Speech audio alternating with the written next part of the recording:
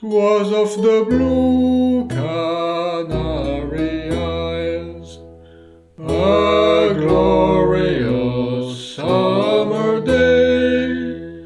I sat upon the quarter deck and whiffed my cares away, and as the volume smoke arose like incense in the air, I breathed a sigh to think in sooth it was my last cigar.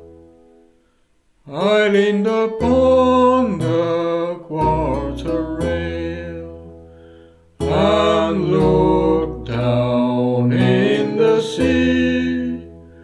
In there the purple wreath of smoke was curling gracefully. Oh, what had I at such a time to do with wasting care? Alas, the trembling tear proclaimed it was my last cigar. I watched the ashes as it came, fast drawing toward the end. I watched it as a friend would watch beside a dying friend. But still the flame swept slowly on. It vanished into air.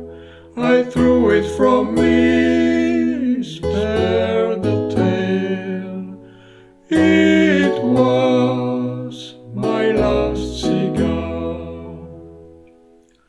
I've seen the land of all I loved fade in the distance dim. I've watched above the blighted heart where once proud hope had been, but I've never known a sorrow that could with that compare. When